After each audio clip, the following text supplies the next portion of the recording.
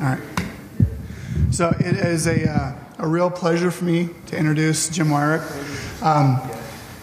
I'm sure Jim feels like I'm like a little stalker, but he's my favorite person in the Ruby community. I love his approach, everything he's done, rake, builder. I think they're just elegant and beautiful. And last year we talked about who we wanted as a keynote, and I always said Jim.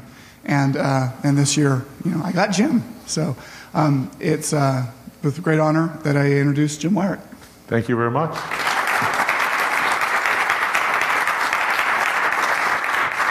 What he didn't mention, there's a story behind that. You see, because last year I was working for a company that didn't allow me to go out to conferences. I'd have to take vacation time and foot the bill myself. This year, however, I'm working for EdgeCase, and they allow me to do all kinds of things. So instead of approaching me, Mike approached my boss and asked if I would come out. I only learned about it afterwards. Well, before we start, I've got to show you my background.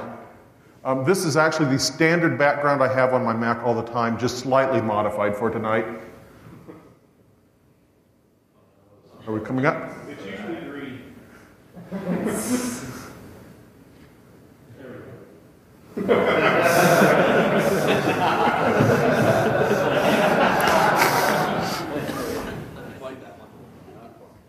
Okay, we'll go back into this. Mike wanted me to come out here, and I asked him, what do you want me to talk about? He said, I want you to talk about something that is of vital importance to Ruby programmers, or to programmers in general. I said, I have just the topic. I know exactly what every programmer needs to know, and that's going to be my topic tonight. You've seen this before, right? Keep it simple, stupid. Thank you.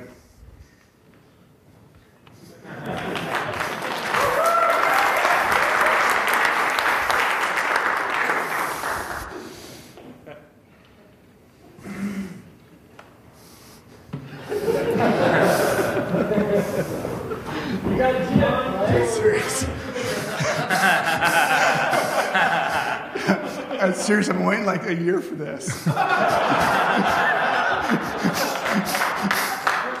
just like... I added an extra slide just for you. Take questions? No. No questions. Could you go expand a little on one of these? This is up here. Well, I get the end, and that's what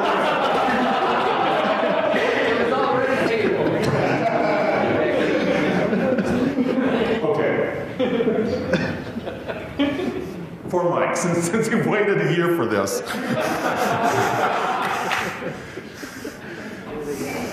Just so happens I have a backup talk prepared. Since we're done with shaving with Occam, tonight's talk is going to be whatever I want to talk about. I'm going to start off with a quote. I'm going to read to you, it's going to be on the screen too. It's a lengthy quote, so bear with me, but I think very early in my programming career, I read a book called The Mythical Man Month by Frederick Brooks. And there was about a half a page in there that just really struck home and just resonated with me when I read about what he said about programming. This is it. He said, the programmer, like the poet, works only slightly removed from pure thought stuff. He builds castles in the air, from air, creating by exertion of the imagination. Few media of creation are so flexible, so easy to polish and to rework, so readily capable of realizing grand conceptual structures. Yet, the program construct, unlike the poet's words, is real in the sense that it moves and it works, producing visible outputs separate from the construct itself. It prints results, it draws pictures, produces sounds, and moves arms. The magic of myth and of legend has come true in our time. One types the correct incantation on a keyboard, and a display screen comes to life, showing things that never were nor could be. The computer resembles the magic of legend in this respect too. If one character, one pause of the incantation is not strictly in proper form, the magic doesn't work. Human beings are not accustomed to being perfect, and few areas of human activity demand it. Adjusting to this requirement for perfection is, I think, the most difficult part of learning to program. Frederick Book's The Mythical Man Month Essays on Software Engineering.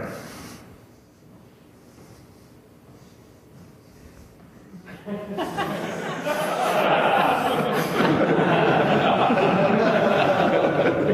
want to talk about how I got here.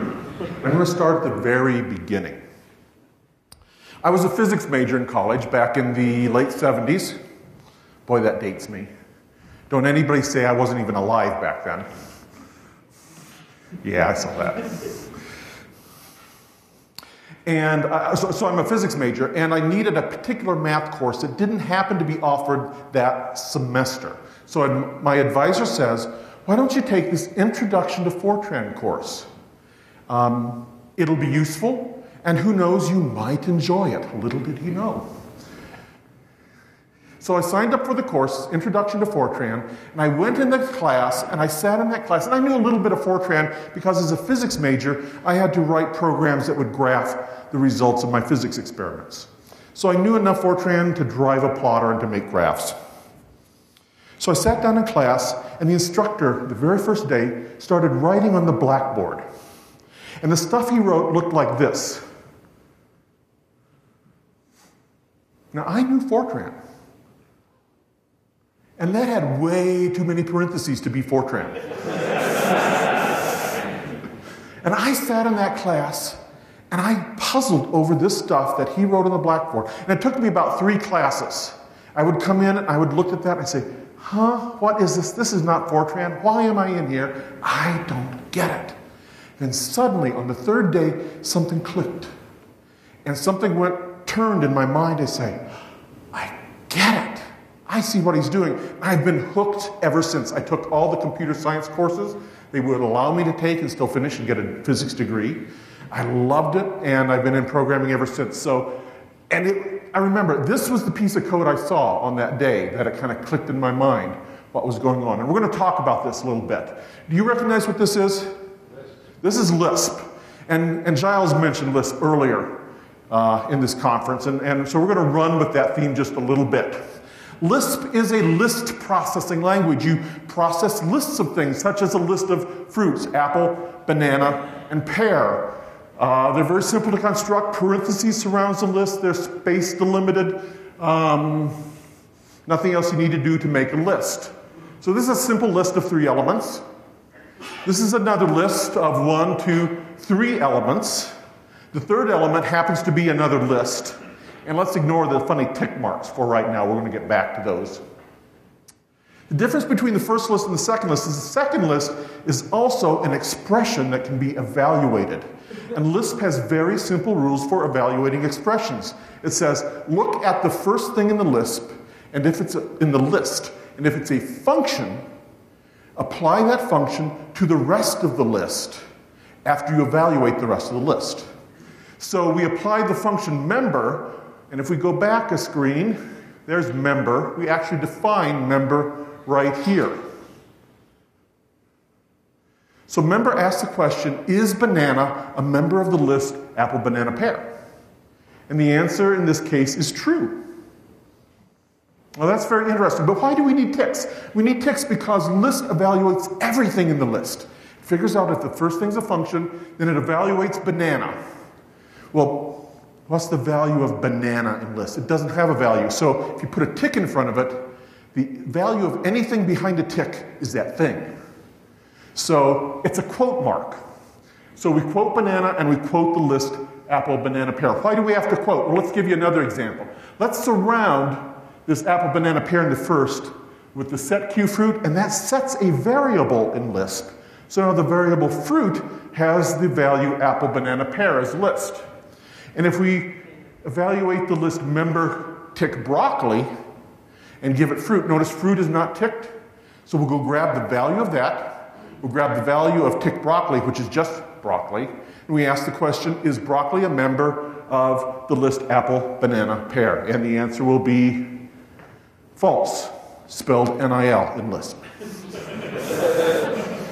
We're used to that in Ruby anyways. Nil is false in Ruby as well, so that's not so surprising. And it's probably where it comes from in Ruby. Cool.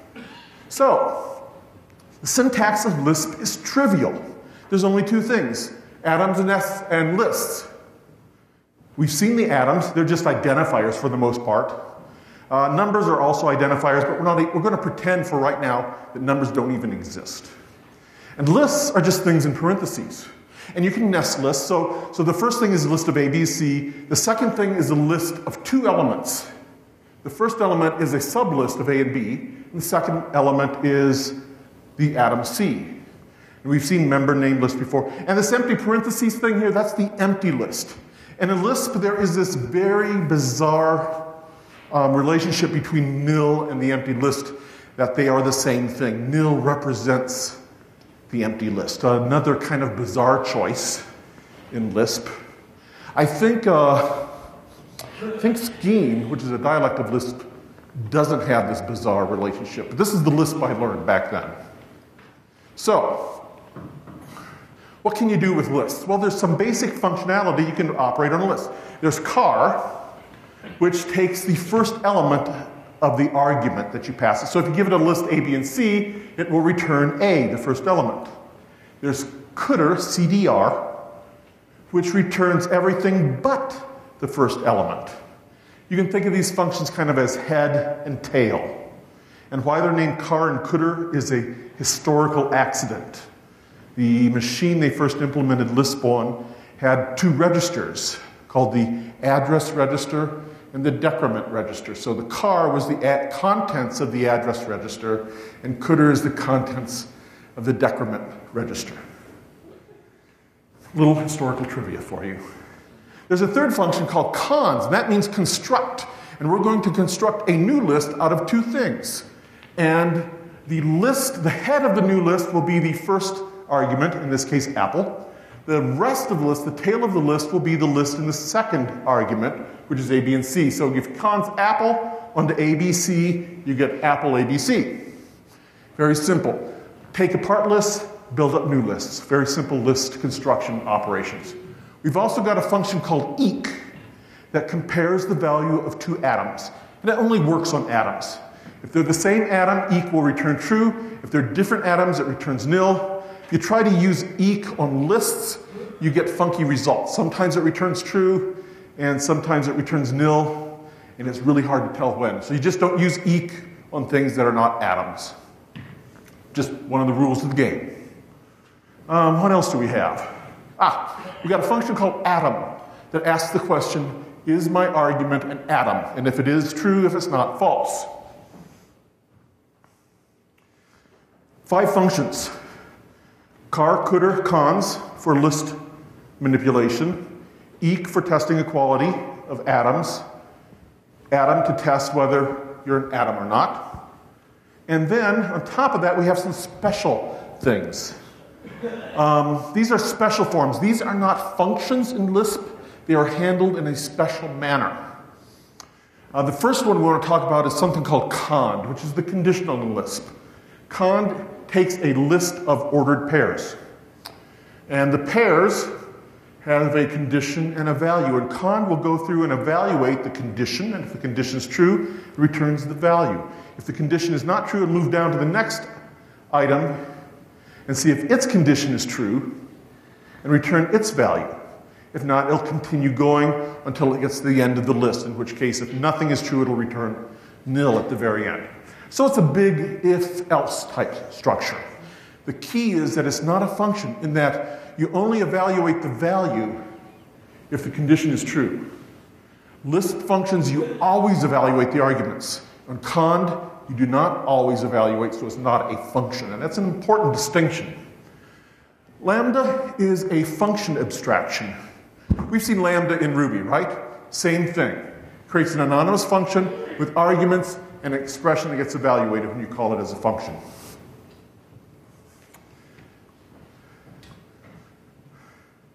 This is page 13 from the Lisp 1.5 Programmer's Manual. This is the Lisp interpreter, minus some helper functions that are pretty trivial. Oh.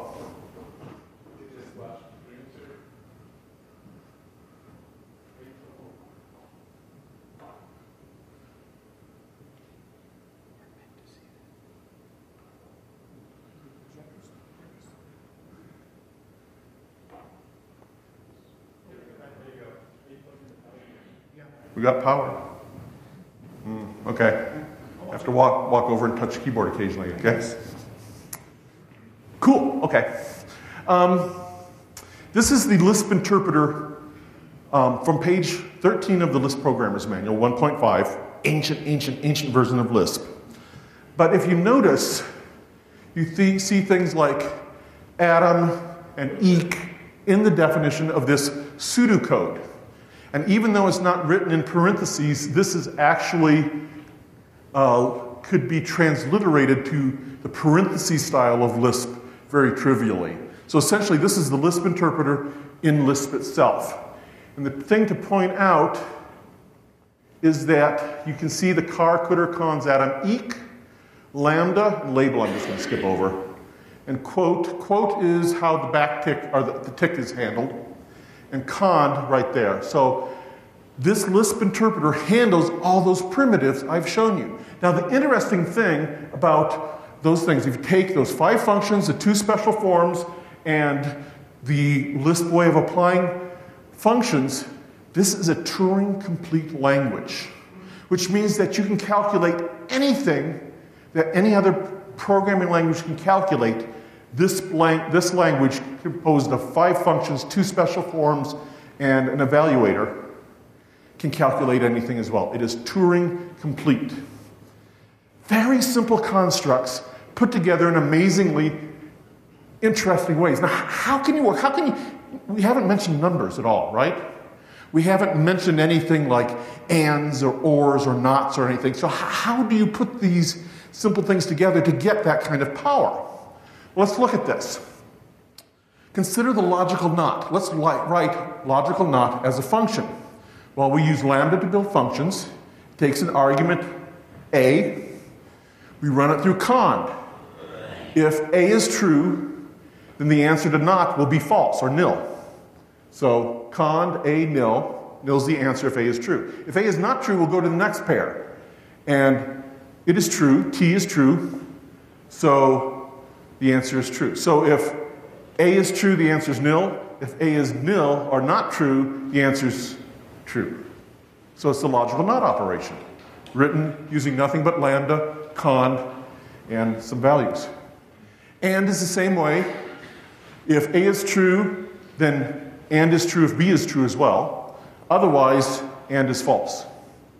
And or is written the same thing down here. I'm not going to run through the logic, but that actually works out to be the or function. So we can build up more interesting pieces of logic from the basic pieces that Lisp gives us. How would you use this? Well, this is the function not, right? Well, Lisp says if this appears in the first position of a list that you're trying to evaluate, that is the function you use. So all we need to do to call this function is to construct a list and pass it an argument. Now, it's a very verbose function name, but this is how you call an anonymous function without a name in Lisp.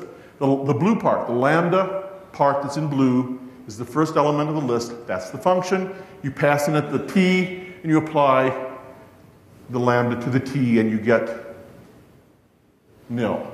You do the same thing and pass it a nil, you would get true. So we can call these lambda things.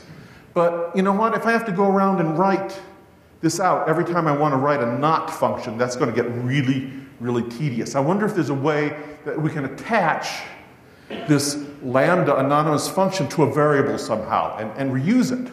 Well, it turns out that's not too hard. Consider this expression using and or not, function names that we're used to. How can we get our definitions tied to them? Well, we'll embed them in a lambda. The lambda takes the arguments not and or. There's 3 separate arguments. And then we make this whole thing, this whole lambda, the first element of a function that has 3 arguments. The first argument is going to be the lambda for not. And when you call this function, the lambda for not will be bound to the parameter not, not, in that first lambda. Likewise, arguments 2 and 3 will expand out to our ands and ors, and they will be bound to the names and or. So when we evaluate the gray part, the and, t, or, nil, not t, we will look up and we ask if it has a value. The value is yes, it has the value of that first argument, lambda, which is the not function. We apply the not function, or excuse me, and would be the second function, but you get what I mean. And everything ties together. Now, if you had to actually write a system like this, it'd be really, really tedious. And saying something is Turing complete does not mean that it's not tedious to write code in. But if you work in a real Lisp system, what you're really working with is the gray part. And that big lambda and all the other stuff is kind of there already for you to run. It's as if someone had written all that for you already. And you can think of a Lisp system in this manner, taking tiny building blocks and putting them together in interesting ways. There's 3 pieces to this that I noticed when I was looking at Lisp. First of all, it's got a small core, just atoms and lists. That's the only thing it works on. It's got simple rules for manipulating that small core. The 5 functions, the 2 special forms, or excuse me, the 5 functions here. The next part, it's got powerful abstractions for building new things out of those simple rules and small core. And the lambda being the main abstraction we use in Lisp. That is why Lisp is such a powerful language. The basis is trivial, it's simple. Anybody can do it. I wrote a Lisp interpreter, that page 13, I wrote that in Ruby the other week in about an hour. And I had a Lisp interpreter. Didn't do much. Yeah, it's on my blog if you want to go check out a Ruby version of that page 13.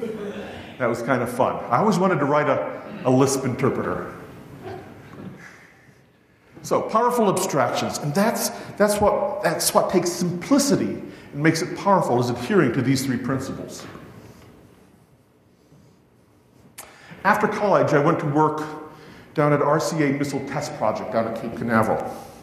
And I was working down there during the first few years of the shuttle launches, and we didn't do software on the shuttle, but we did software for the radar ranges that would track the shuttle and track the various launches down there. I was going through my files the other day. I found this. This is the Cordial Configuration Display and Logging System. Detailed Design Specification A, Network Communication Protocol. This is a design spec I wrote while I was down there in my very first job out of college. It is humbling to read this.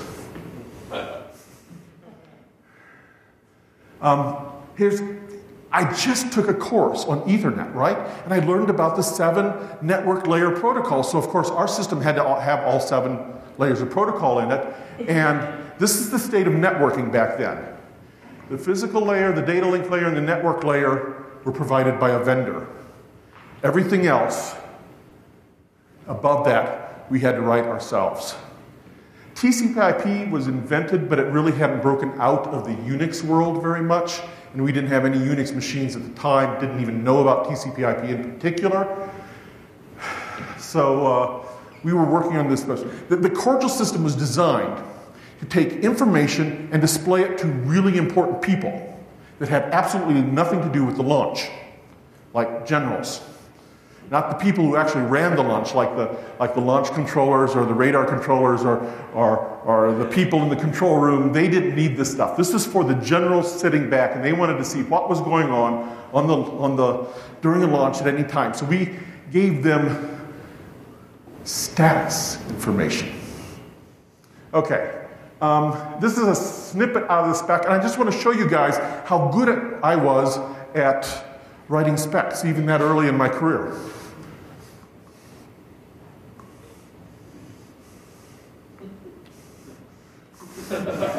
I had it down. I can't believe this. This is an algorithm that we would use at some level in the protocols we were designing. I have no idea if this works or not. It has no unit tests. We didn't even write it in real code. It was pseudocode. Why did I do that? Because I didn't know any better back then. I can't believe that. Let's skip that. The Cordial project was plagued by a particular problem that many systems have.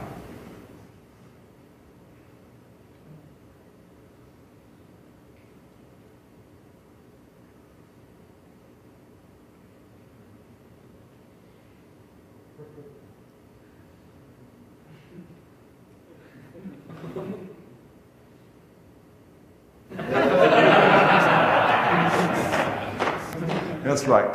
This was a non-critical system.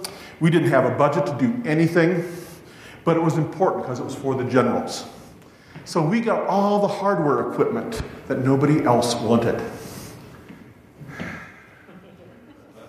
I found this image on the, I think it was the Ancient Computer Museum website or something like that. And I was paging through this, and I said, that's it!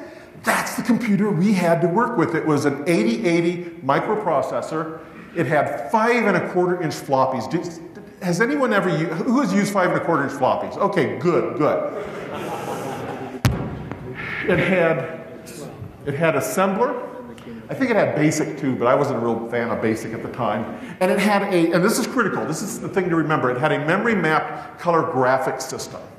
And actually, while I was reading about this system on that Ancient Computer Museum website, it had this little ditty that I had totally forgotten about, but is absolutely correct. When you deleted a file, it repacked all the remaining files back to the front of the disk. And it used the 8K of screen RAM for a buffer to do it.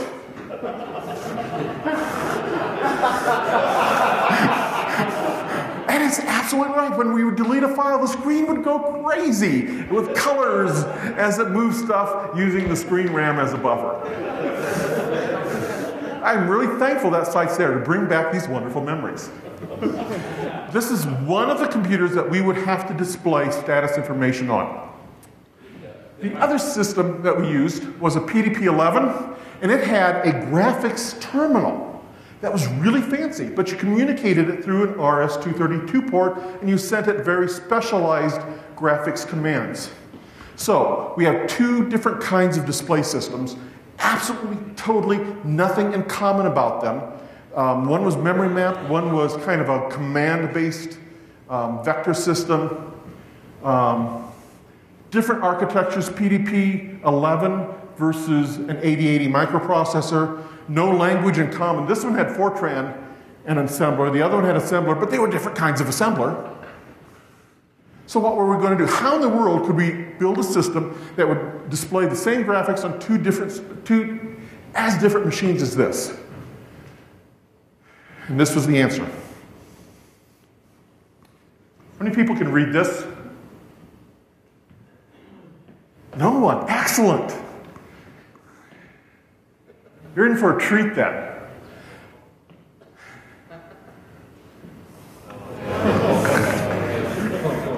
Yeah, I hear you groaning. Actually, yeah, it's a bizarre language, but you know what? It really worked for this purpose. And let me tell you a little bit about Forth. If you've never heard of Forth, it's a very simple language. Here's a string of 4.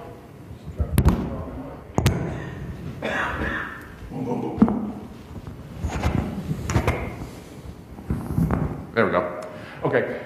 Here's a string of Forth code, 61 plus. The first thing you notice is what is the plus doing at the end instead of in the middle?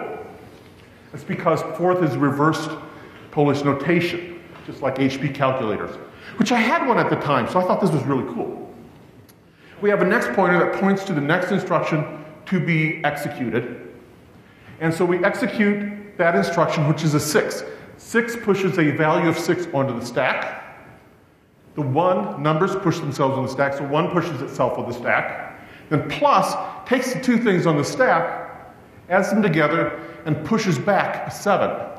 So it's a stack-based language, pushing things on and off of the stack, just as you execute it. So it's a trivial language to implement. We'll talk about this.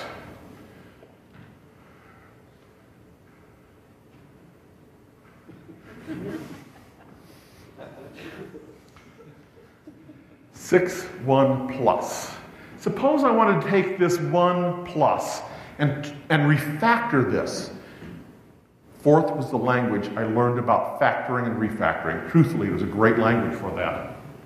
We wanted to refactor this into a function. The fourth term for that is a word. We want to create a word that implements the 1 plus operation.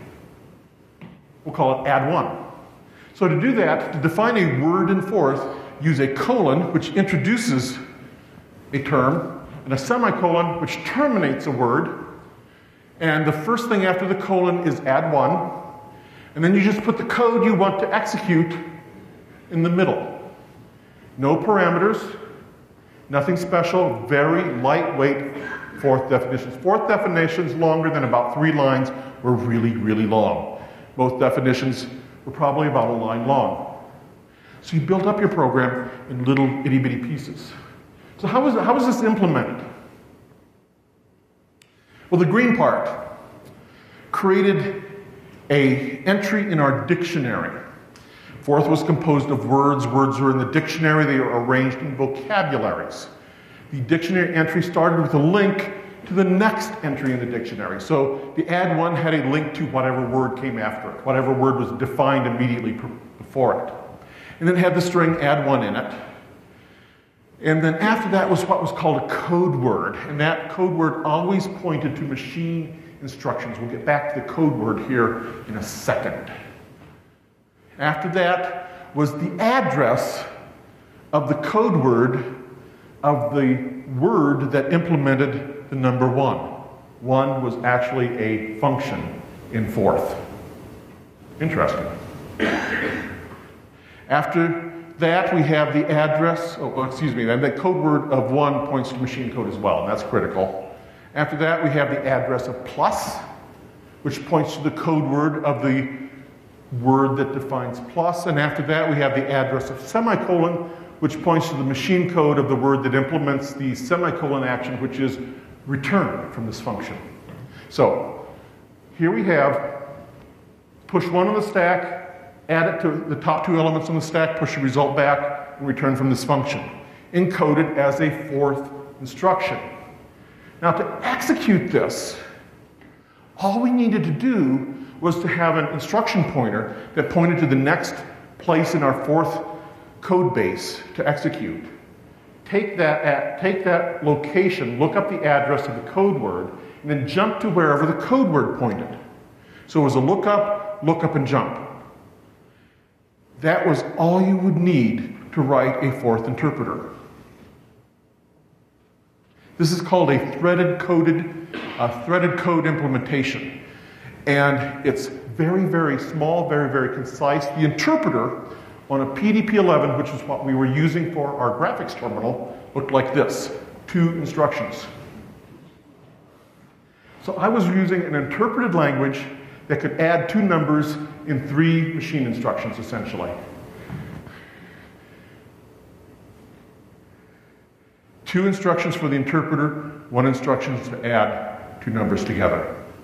Now, the 8080 implementation was a little more complex because it was an 8-bit machine and we had to add the 2 halves of the 16-bit word separately and handle all that. But it was still pretty simple for a 8-bit microprocessor.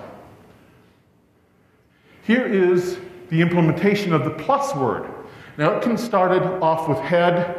I forget what the numbers meant. This is actually what was in the assembler itself. This is a macro. And the green part expanded to the link and the string plus in the code base.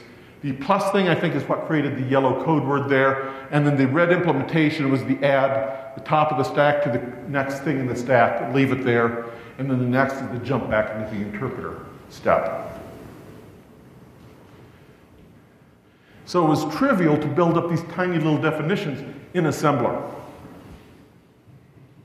Okay, so what did a fourth system look like? A fourth system had a handful of primitive words like plus, minus, fetch from this address, store at this address, print this number out. Very simple words defined at a primitive level.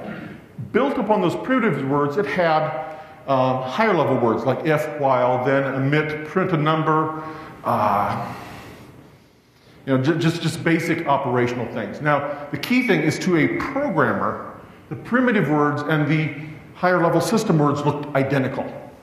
As a programmer, I couldn't tell whether I was calling a primitive or not. It was no difference to me as a programmer. Above the system words, we had a whole slew of vocabulary words. We had an interactive compiler, we had virtual storage, we had a screen editor, we had an inline assembler, and this was all running on a machine that has less memory than your wristwatch. My very first computer was a single board computer. It had 4K of memory, and I was running a fourth system in 4K of memory. So very, very tight, very, very concise. Perfect for the machines of that day. So, thing to remember, these primitive words are machine specific. If I wanted to port forth from one machine to another, all I had to do was rewrite the primitives. And everything else was system independent. It didn't matter. They were written in terms of the smaller primitive words. And in fact, when a new machine came out, it was often Forth that was the first language that was available on those new machines. I think IBM even had some machines that used Forth as a boot-up language. It was in ROM, that you start the machine up and there's Forth, and you would use Forth to load the rest of the operating system. A lot of the Nintendo console games were written in Forth back then. So how does this solve our graphics problem? Well, it's very simple. We just had to add some high-level user-defined graphics words, and we had to write a graphics driver that was specific to the kind of either the memory mapped driver, any feedback? Either the memory mapped driver or the terminal-based driver. We wrote those as primitives down at the bottom level. We wrote higher-level machine things, and it actually worked out great. We implemented the whole thing as far as graphic drivers and on both machines, and we were displaying the same thing. Now, unfortunately, I didn't stick around with the cordial project to the very bitter end, so I don't know if it was an ultimate success or not. But this piece of it actually worked out very, very nicely. So, again, a small core, small, simple words, simple rules, just had a 2-instruction interpreter, and a powerful way of building abstractions upon the lower words. Actually, it was a lot of fun to work with. If you have heard of lately there's been some revival in the interest of Forth, and I think the language, is it refactor? Factor is essentially Forth written on top of some really fancy graphics primitives. It does some really fancy things, but it's Forth underneath. So it's a cool thing to check out.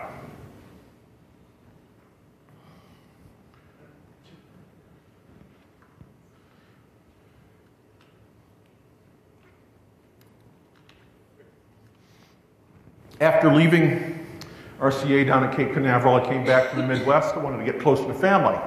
I worked for the General Electric aircraft engines company in Cincinnati, Ohio. We made jet engines. I love this jet engine. This is cool. Have you ever seen this?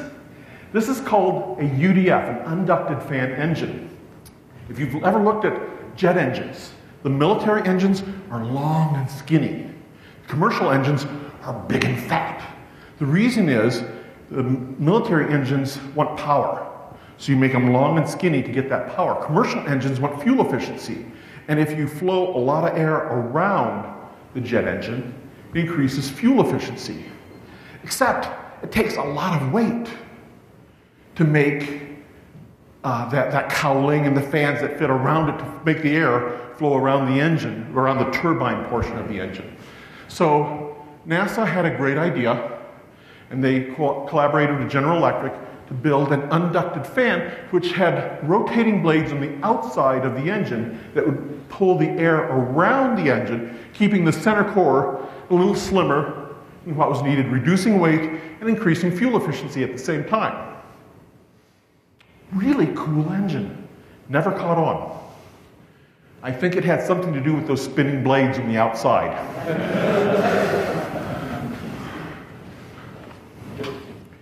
They actually conducted fuselage penetration tests.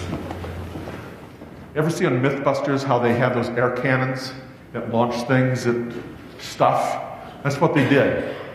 And the blades spinning at full speed would easily pierce entirely through the entire fuselage of the engine. So and that might have something to do with why it wasn't adopted. But when I started working there, the big thing in jet engine design was digital controls. Back in the old days, jet engines were controlled by a series of cams and levers. So when you said, give it more fuel, mechanical things engaged inside the engine, and they would lift levers, and they would increase the fuel flow, and they would carve these cams out, design these cams so that you would get just the right amount of fuel with just the right amount of airflow to get the right kind of power requirements. It was tedious. It took incredibly long to get those cams designed right because you'd have to build an engine, try it out, the cams are wrong. Take the cams back to the engineering department, regrind them down, and bring them back. The digital engine controls would keep those schedules internal in a computer. And the computer would monitor the airflow, the pressure, and the temperature. And when you said, give me more power, the computer would say, okay, this is what I have to do at this set of temperature, pressure, and whatever else it was monitoring. It was trivial to change the schedule in a computer. A guy sat at a terminal connected by an RS-232 port to that thing and typed in the new fuel schedule while the engine was running. I was sitting in a test cell once, and he missed a comma in the fuel schedule. And the engine went, and the guy sitting at the controls just shut it down really quick. They were not allowed to change the fuel schedule during an engine run after that. But it was still easy to change.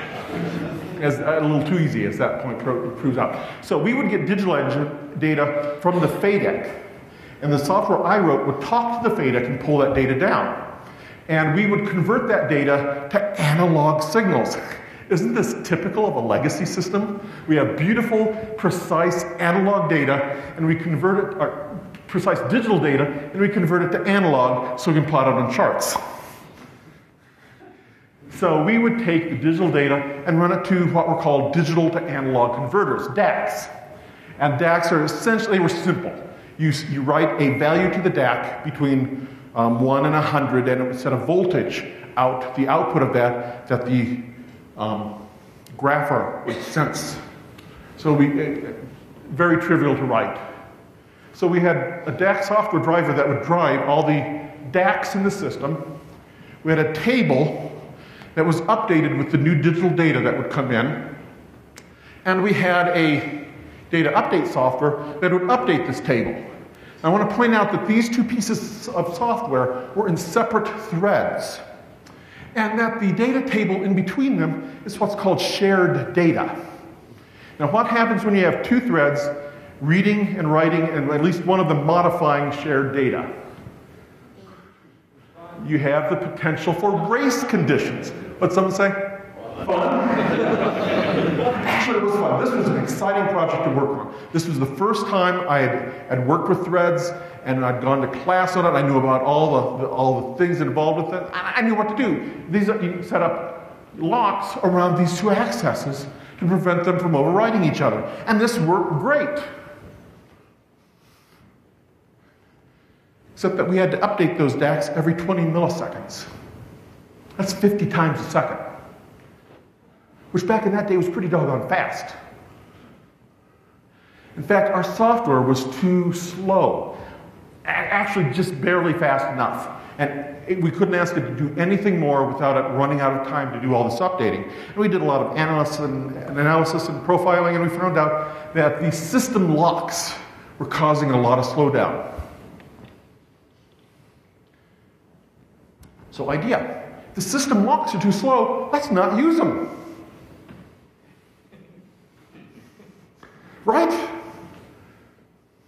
Now, I know you're supposed to be very careful about accessing shared data, and we knew this.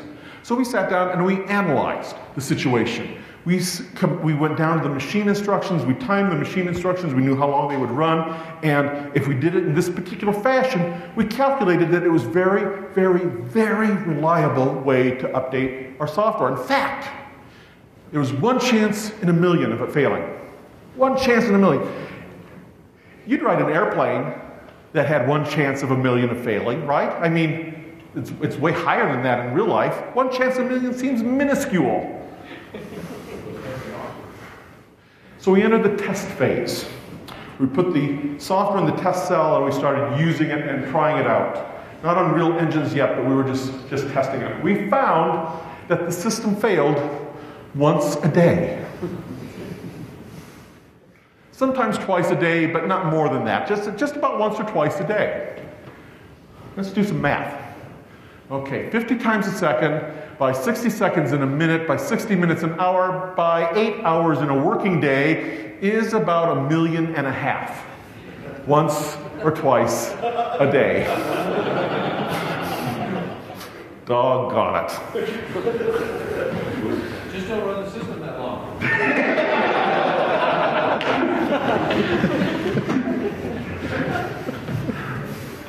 Fortunately, we found this out in testing. We went back and we revised the way we were doing it. We came up with a way of updating the data tables without using system locks that was 100% reliable. And it was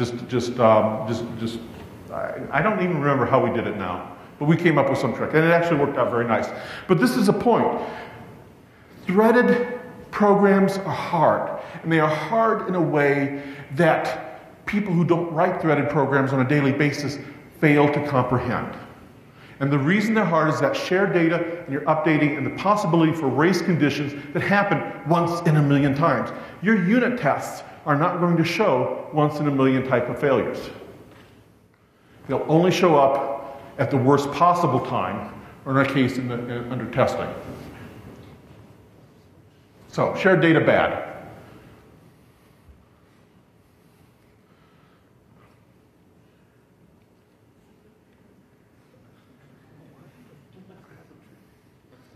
Too many variables.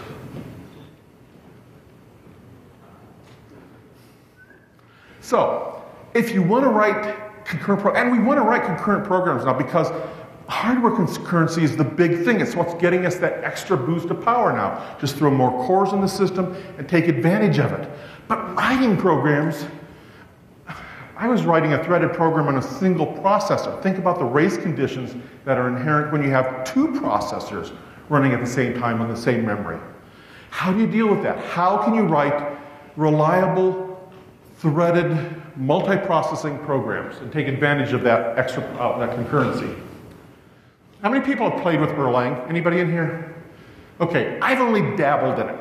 So this is going to be a very high-level look at Erlang. But it's very, very interesting what they've done with that. It has 4 types, essentially. Atoms, which are lowercase identifiers. Variables, which begin with an uppercase letter.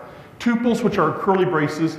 And lists, which are in square braces. The difference between a list and a tuple is that tuples are always the same size. If I have 2 tuple, A and B, you cannot concatenate anything to that. It's always going to be two elements.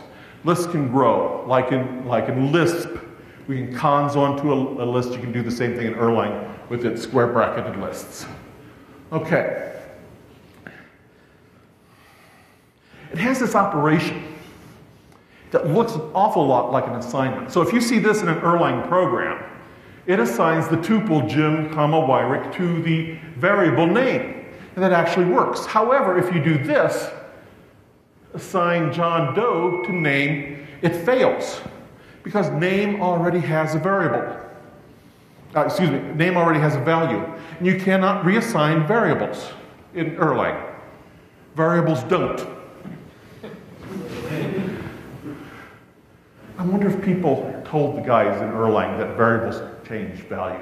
It's a little naming thing here that I'm having a problem with. But that's just the way Erlang works. Okay, so you cannot change the value of a variable once it's been assigned. And the thing that you're doing right there is not really an assignment at all. It's really a pattern match. You match the thing on the right-hand side against the thing that's on the left-hand side. And if it's an interesting thing like a tuple here, the atoms have to match exactly. And any value that matches against a variable will be stored into that variable, assuming the variable is not already assigned. If the variable already has a value, it has to match that value. So it's a complex pattern matching operation. It's not assignment at all, it's pattern matching, even though it looks like assignment. So this last operation, since name contains Jim, Weirich, and the Jim matches the Jim, the Weirich will be assigned to the variable last. So it's a way of pulling elements out of a tuple. If there were two variables in that left-handed tuple, you get both elements out of the right-handed tuple assigned into individual variables. So it's a way of breaking things out of tuples. Cool. And you can do the same thing with lists. If you have a list with this vertical bar between it, and it will match the head and the tail of the list on the right side.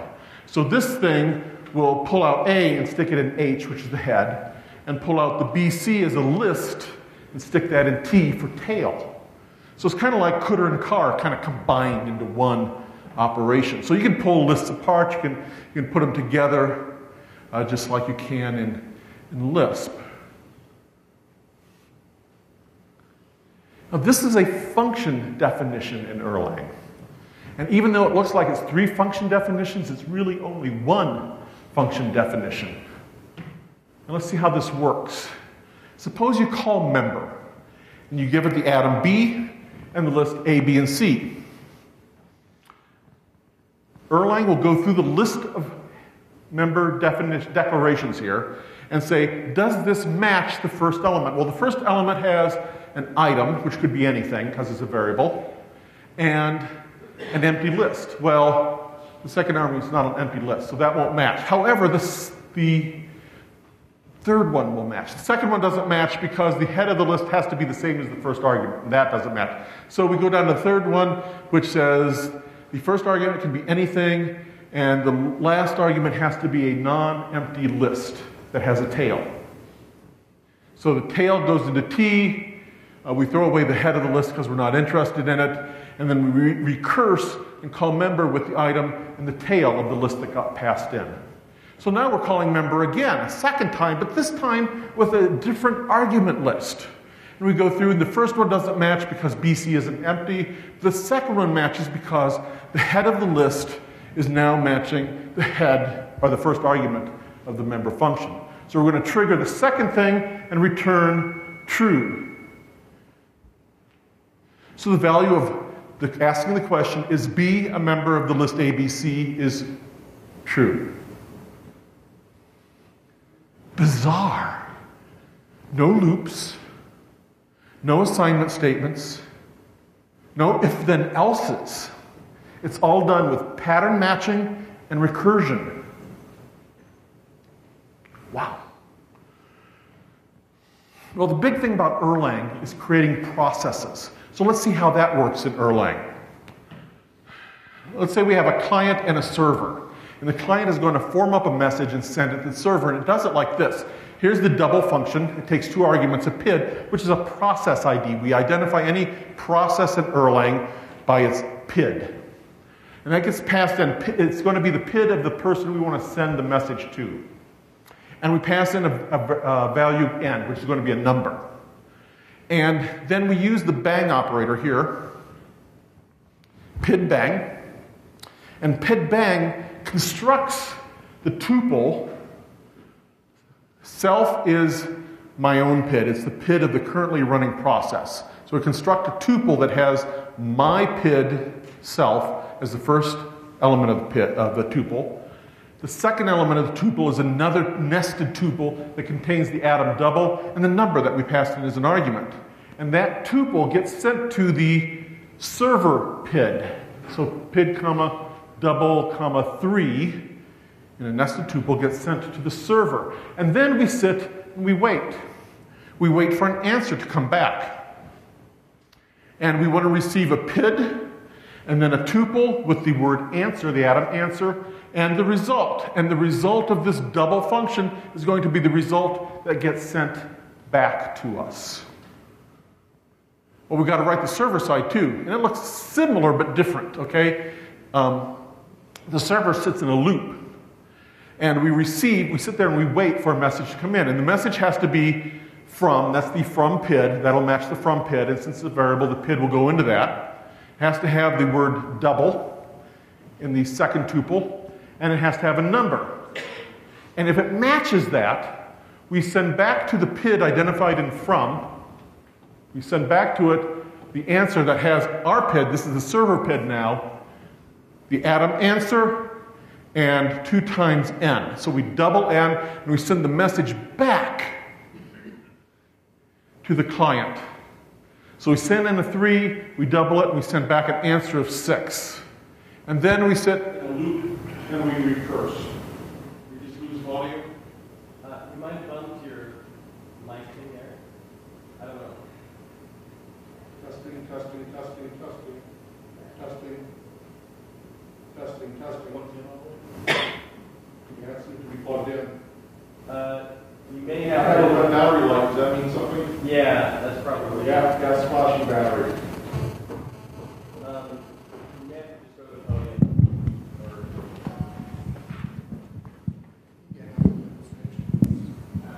the podium. The library may have some more batteries, but I don't know. I can't stand still and talk. This will give me enough tether. I'm fine. I'll just stay on this side of it. I won't walk in front of the screen anymore. Plus, there's feedback right there anyways. Test. Okay, there we go. We're about done.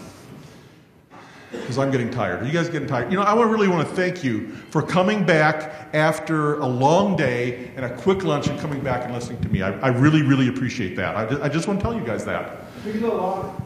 I can go longer. Mike's been waiting a year for this, and he's going to get every single minute he can out of it. Mike, everybody will be gone, and I'll still be talking to you.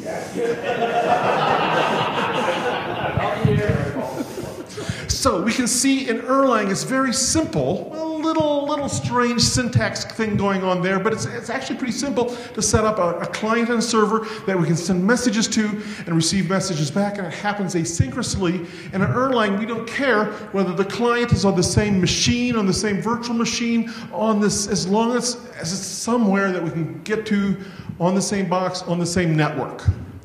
This works across boxes. And when we call double, we don't care where it sits. We don't care where the server is. We just want a double, that number being doubled and sent back to us. And there's all kinds of patterns that are available in Erlang to handle things like this, and we're just barely scratching the surface. But simple message passing primitives and simple recursion, simple pattern matching. Now, processes in Erlang are fast. And this is some numbers that came out of the Programming Erlang book, if I remember correctly. 3 microseconds CPU time, 9 microseconds wall time to spin up gazillions of processes.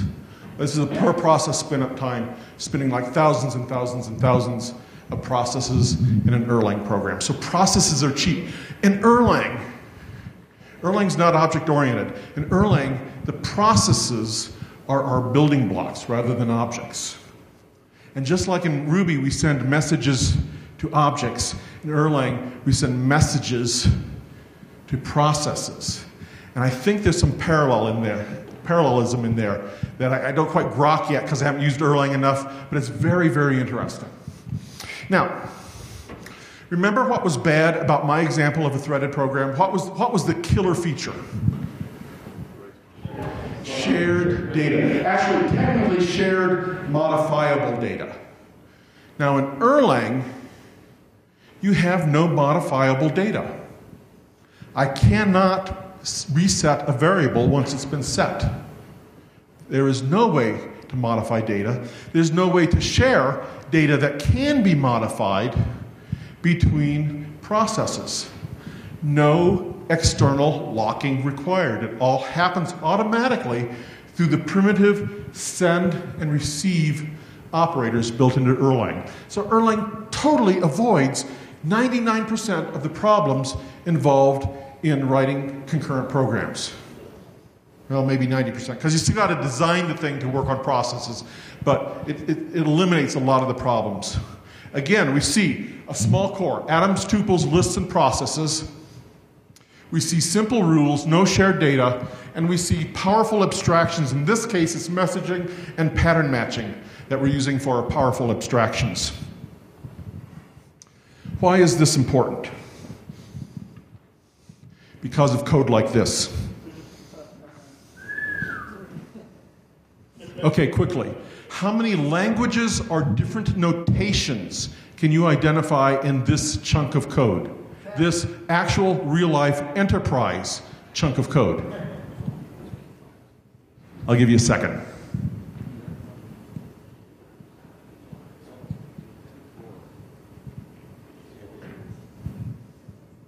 I heard someone say 4. Who says 4?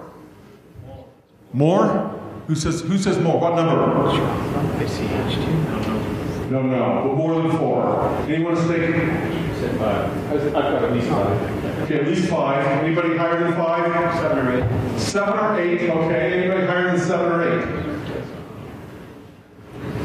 It all kind of depends on how you count languages or notations, right? So the number's not going to be exact. But this is how I counted it. We see the div and the /div and the br and the a tag. Okay, so that's HTML. We identified that. The yellow stuff, the display equals, and then a little later we see a none. That's CSS. The purplish bluish stuff, that's taglib, which is a Java library that allows you to evaluate expressions nested inside of all this stuff. And there's a lot of that sitting there. And I had someone say, but that's just XML, which is the same as HTML. I said, yes, but it's improperly nested inside the other HTML, so it doesn't count. It's different. It's a different notation. I mean, you cannot put that if right there in a within HTML. It's a different language, totally nested. In fact, this is bizarre. Start at the top. We have a single quote, then we have a double quote. Go down the next line, we got another single quote, but it's not a matching single quote, it's a different single quote. And follow down, now we got another double quote that doesn't match the original double quote we first had. Now we got another double quote that does match, now we got a single quote that closes the first single quote. And then we have a double quote, what's that do? Okay, that matches the currently open double quote. And then we have a single quote that closes the original single quote. My gosh, I have no idea how to do it. I could not write a parser for this. I would have no idea how to write the parser for this. There's also Java down here at the bottom. We request the get context path, that's Java. And the percent angle brackets on there, that's not really a language, but it's part of the JSP notation. So I'm counting that as separate. And of course, we've got JavaScript embedded in there somewhere too. So yeah, I counted 7 languages. Again, it depends kind of how you count it. But this is a mess. Aren't you glad? I'm kidding you. This is a real page from a client I worked at, sanitized. Okay, so you can't tell the domain anymore, so I'm not going to put blame on them. But this is common in the Java world. And I've been working on a Rails project. And it's not that far off from a Rails project either sometimes. So, complexity. Complexity. We are plagued with complexity in all the software we write. I'm not going to bother to talk about C++ or Java generics. Just imagine for yourself what they're like. So how do we come to this point? How did we get to the point where this complexity exists in the systems that we're writing? I think there's 2 basic reasons. Okay, we as programmers, like the quote from Frederick Brooks, we love to build our castles in the sky, our castles built on air. And we love it. This is why we're in this job, is to do this kind of stuff. So if it's complicated, that's fun for us, right?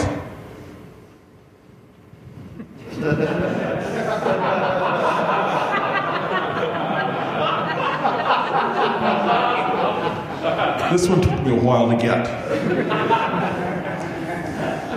He's not, I think most people have got it now, but he's a little bit intent on solving a problem that he doesn't look around and see there's other solutions involved. I think we get that way sometimes.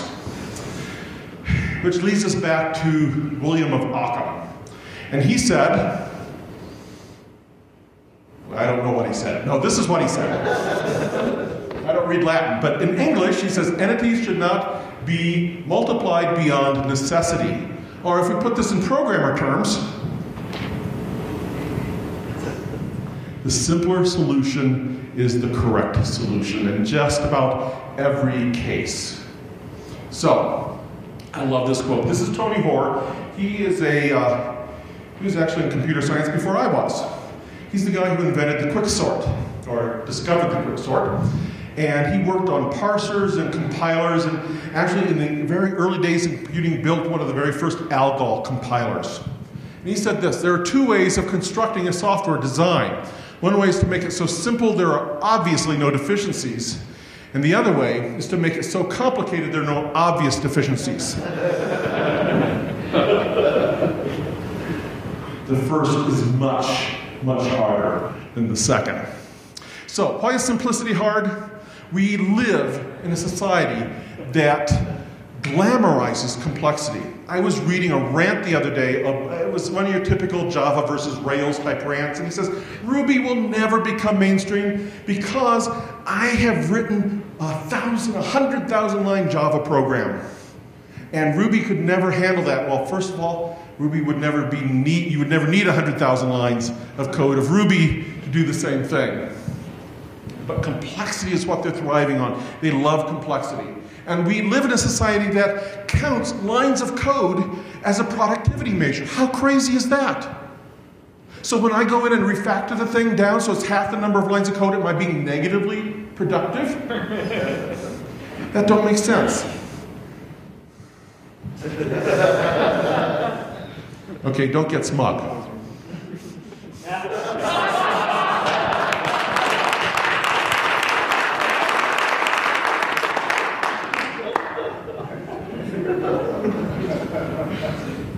So we live in a society that values complexity.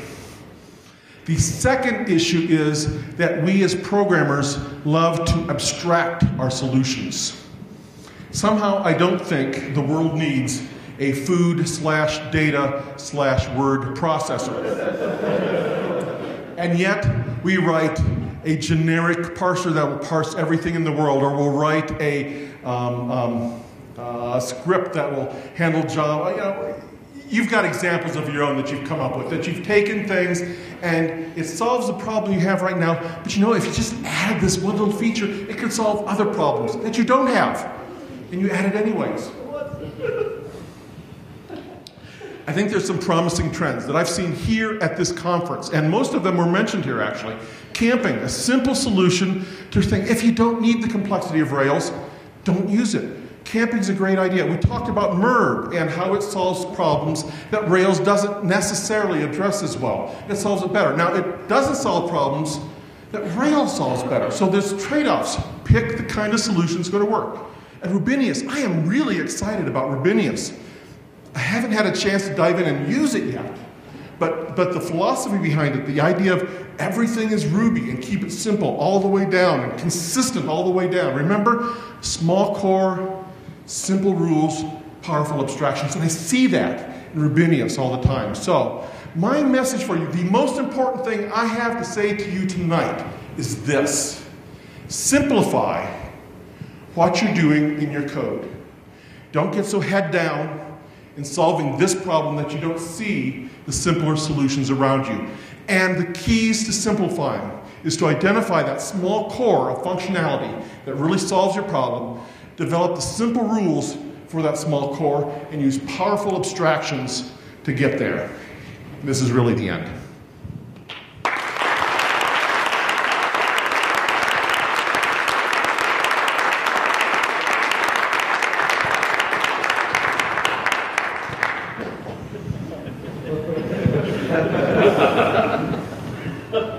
I've got to confess, the only reason I wanted to give this talk is so I could use the cartoons from the book Thinking Forth by Leo Brody, which is now in Creative Commons right now, so you can actually go out and grab this book and read it. The cartoons are great. It's a really out-of-the-box. It's about fourth, but it's about thinking outside the box and stresses simplicity. So, this is not a bad book to pick up to read for those kinds of ideas. Thank you very much.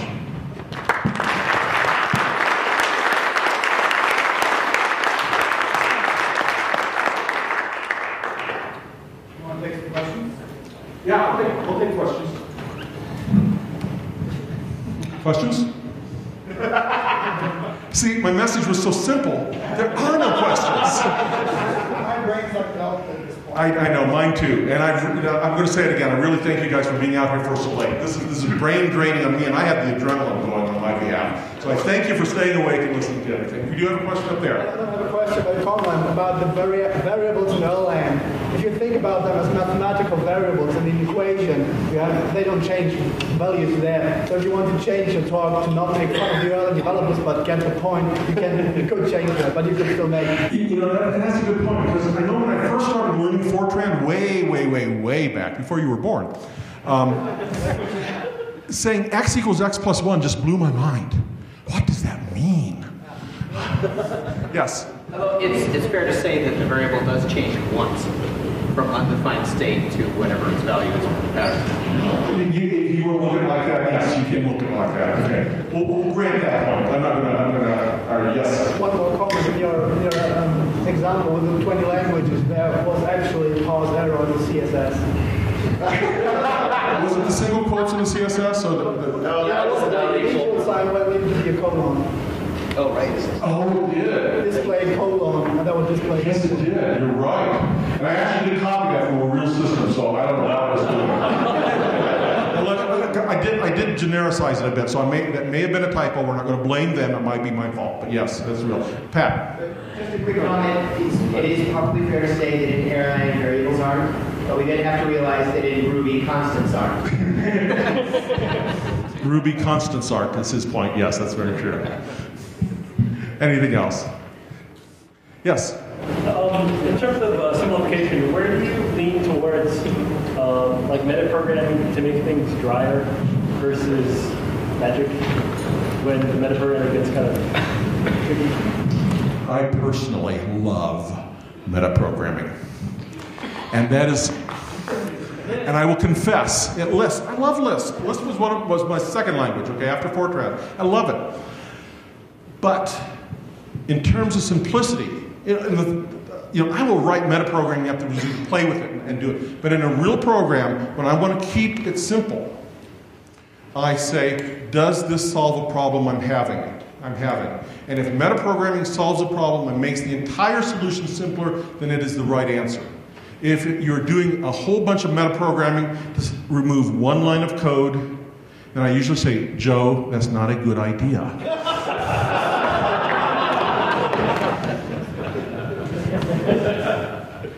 Truthfully, I do that too. So that's not just a thing on Joe, but he's. You got to pair program with this guy sometime. It's fun. Time for one more. One more comment? Yes. Are you coming to the Hackfest? You know what? I think I'm going to grab some food and I'm going to come up to the Hackfest.